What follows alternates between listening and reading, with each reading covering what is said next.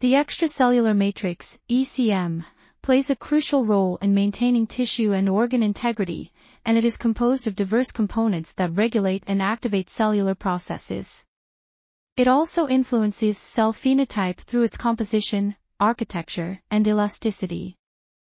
ECM degradation and remodeling occurs normally, but this process is disrupted in certain pathological conditions, leading to changes in tissue homeostasis.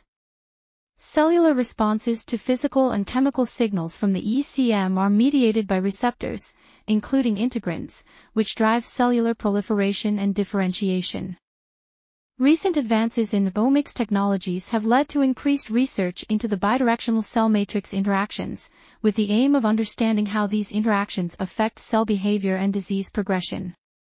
Finally, ECM-targeted therapies are being developed to target tumor cells and improve cancer treatment outcomes. This article was authored by Kevin Dzobo and Collet Dandara.